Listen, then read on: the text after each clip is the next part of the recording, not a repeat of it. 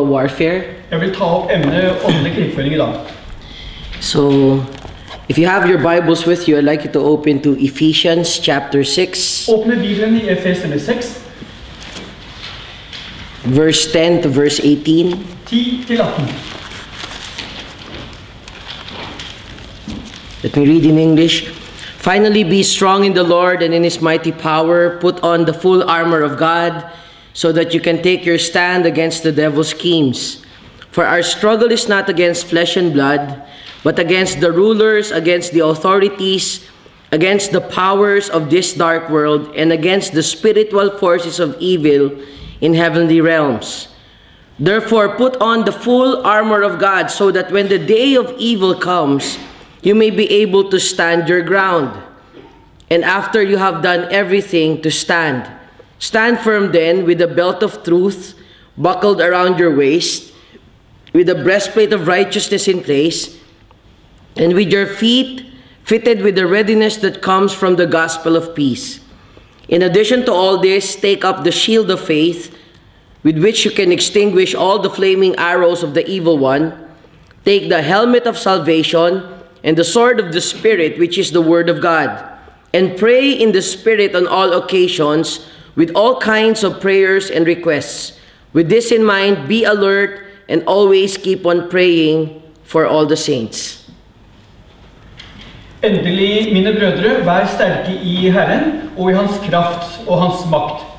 Ta på Guds fulle rustning, så du vil være I stand til å stå imot den onde.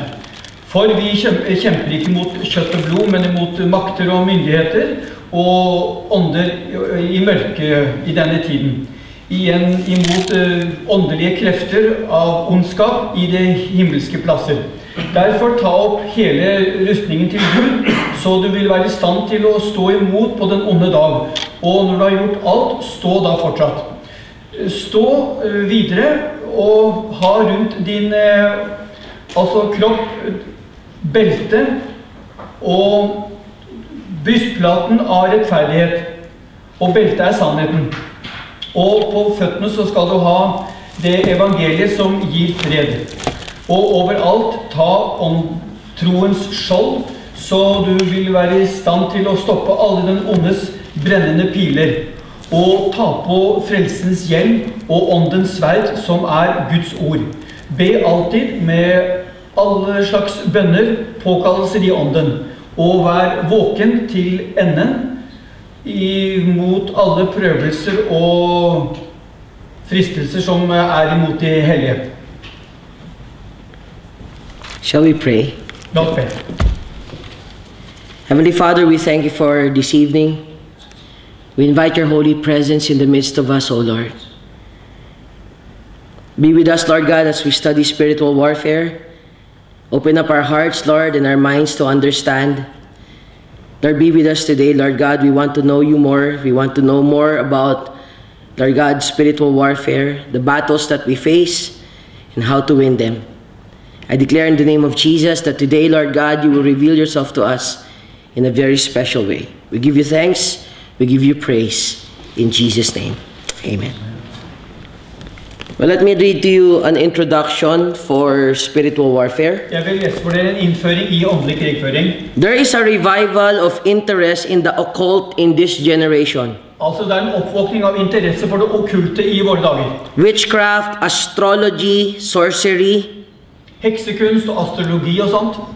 Satan worship and other similar practices are on the rise. Satan-tilbedelse og lignende ting oppvoksende. They are found in different forms and avenues. Det finnes på forskjellige måter og steder. They may appear as a harmless card or a computer game. Det kan se ut som uskyldige kort og dataspill. They become themes for motion pictures and television shows. Ja, også på filmer og andre steder så ser du det. They even appear as animation for kids. Ja, det også til underholdning for barn.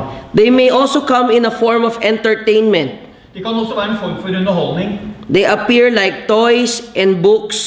Det ser ut som leker og bøker. Or even through fads like fashion and accessories. Ja, til og med også I mote og lignende. The popularity of the occult populariteten til dette okkulte. Demon possession and Satanism have become common subjects in entertainment media. Demonbesettelse og sånne ting, det blitt populært I massemedia. Palm reading, mediums, crystals, and witches appear more visible today than any time in history. Og lese også krystallkuler og sånt nå blitt mer og mer vanlig I våre dager. Satan loves it. Satan elsker det. He gets promoted so fast while he keeps the people in ignorance of his existence. Han klarer å gå fram fordi at folk ignorerer hva det egentlig Satan is real, Satan virkelig. and knowing the truth about him Og kjenne sannheten om ham. and the dangers of the occult can help us avoid falling into his lies and traps. Og vi jo informert om dette, så kan vi unngå å falle I hans snarer. The intention of this teaching is to expose the works of Satan and the devil. Og denne lære vil vise deg så du kan avsløre hans strategi. As well as to equip the Christians in the area of spiritual warfare. Også til å utruste troende I denne åndelige krigføring. Men have two basic responses to the devil and demons. Altså, mennesket har to eventuelt forbindelser til den onde. Number one, they either know too much about them, Det første, de vet ikke nok om ham. bringing into them a harmful curiosity. Altså, det noe som skader de som ser spennende ut. They open a desire to meet them and benefit through the demonic powers. De åpner opp og tar imot onde krafter. And on the other hand, there is the other approach to Satan, Det også en annen måte som Satan kommer inn på, which is usually hiding behind the intellectual approach. som gjemmer seg bak intellektuelle ting. They deny the existence of Satan De altså tror ikke på Satan, and hide behind modern day patterns of thinking and philosophies, og de gjemmer seg bak moderne ting I våre dager. both of which are extremes and must be avoided. Alt ekstremt og bør unngås. The Bible provides us sufficient information about them. Bibelen viser oss informasjon om dette. The battle is real. Kampen virkelig. I submit that the responsibility of spiritual warfare Ja, det mulig med åndelig krigføring. belongs to every genuine born-again Christian in the Church of Jesus Christ. Det kan utføres av enhver på nyttfødt person I Kristi menighet. And the only reference that we can use to understand spiritual warfare Og det eneste som vi kan forstå åndelig krigføring is på, primarily the Bible. det Bibelen bare. You see, in our text in Ephesians chapter 6, verse 10 to verse 18, Her I Efeserne 6, 10-18, it says that we should put on the full armor of God. står det at vi skal ta på oss Guds fulle rustning. So the question is, are you wearing it right now, or are you supposed to put it on? Spørsmålet har du det allerede på, eller skal du ta det på? When you ask a lot of people, do you have the armor of God on, or Når du spør mange mennesker, har de Guds fulle rustning på? do you have to put it on? Eller må du ta den på? Who among you here believe you have it on? Mange her tror at du har den på. Who among you here believe that you have to put it on? Hvor mange tror at du må ta den på? Well, the right answer is both is right. Ja, det rette begge deler. There are days that you feel you have it on. Det dager du føler at du har den på. There are days that you know that you have it on. Det dager at du vet at du har den på. But there are days that you know you have to put it on. Det dager at du vet at du må putte rustningen på. In the passage that we read, Her I det vi leste, there are two times that the word put on the full armor of God is mentioned. her står det 2 ganger nevnt, ta på Guds fulle rustning. The two incidents are, number one, when we should wear it against the devil's schemes. Det første altså vi skal ha det mot djevelens And the angrep. second one is when the day of evil comes. Og det andre når den onde dag kommer. Now we have to be aware of the evil around us. Vi må være våkne for det onde rundt oss. As a Christian, it comes in two ways. Som en troende så kommer det på 2 måter. It comes through the evil one, Det kommer ved den onde, and it also comes through an evil day. og det kommer også på en ond dag. When we say we take a stand against the devil's schemes, Når det står at vi tar stand imot Satans onde angrep, the evil one is trying to attack the believer. Den onde prøver å angripe den troende. But when we say when the day of evil comes, Men når det står på den onde dag, what it is talking about is that there are days where temptation is stronger. altså her det snakk om, det dager hvor fristelsen sterkere. There are days wherein you feel that the battle is more intense. Det dager da du føler at kampen verre. And afterwards, it mentioned the whole armor of God. Og så leser om Guds fulle rustning. The belt of truth, Sannhetens belte. the breastplate of righteousness, Brystplaten av rettferdighet. the sandals of readiness, Sandaler av rettferdighet. the shield of faith, Troens skjold. the helmet of salvation, Frelsens hjelm. and also it says pray in the spirit on all times. Og også be ånden alltid. Everybody say the armor of God. Alle sier Guds rustning. We should wear the armor of God. Can I hear an amen? Ja. Vi må alle ha på Guds rustning. We know today that many Christians are passing through a lot of battles. Vi vet at I dag mange kristne går gjennom kamper. And my prayer is that our understanding of this will somehow guide us Og at dette her kan lede oss. to always keep a victorious life. Og alltid leve et seierrikt liv. Now let's study the foundation of spiritual warfare. Vi vil studere grunnlaget for åndelig krigføring. The first lesson we need to learn is that Jesus is a victorious God. Det første vi må lære at Jesus en seiersrik Gud. 2,000 years ago on the cross of Calvary, Jesus defeated the enemy. 2000 år siden så bekjempet Jesus Satan på Golgata.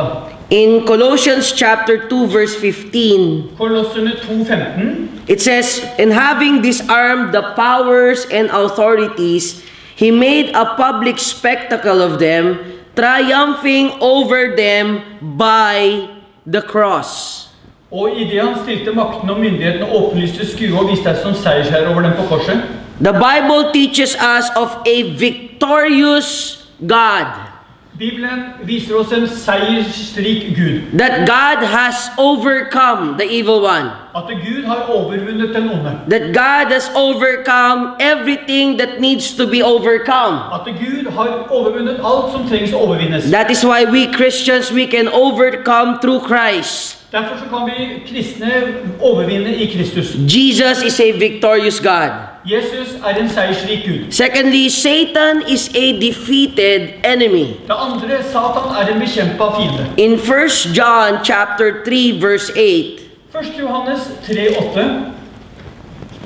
the reason the Son of God appeared was to destroy the devil's work. Han som synder djevelen, for djevelen har syndet fra begynnelsen, for dette har Guds sønn kommet og stadfestet, at han vil ødelegge djevelens arbeid.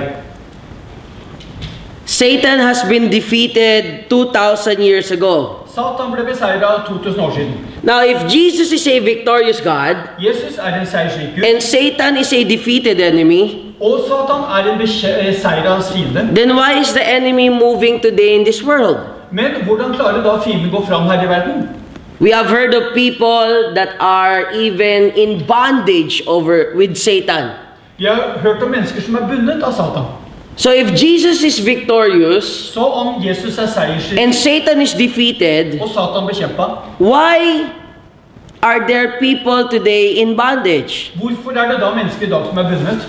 We need to understand Vi trenger å forstå, that when we talk about man, når vi snakker om mennesket, man is deceived and manipulated by the devil mennesket lures og føres vill av Satan, because of ignorance and his free will or free choice to move away from God.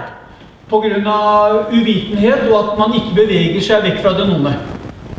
You see, Satan is a defeated enemy. Satan en bekjempet fiende, But not everybody knows this. men ikke alle kjenner til det. Not everybody understands this. Ikke alle forstår det. Not everybody is with Christ. Ikke alle I Kristus. Our ignorance Vår ignorans and sometimes our free choice to move away from God og også vår frie vilje til å være med Gud eller ikke, has caused Satan to take advantage over us. dette har fått Satan til å ta overtaket på oss. In Genesis chapter 3 verse 6, Første Mosebok 3:6. when the woman saw the fruit of the tree was good for food and pleasing to the eye, and also desirable for gaining wisdom, she took some and ate it. Ja, kvinnen så at treet var bra med mat, og at det var velbehagelig for øyet, og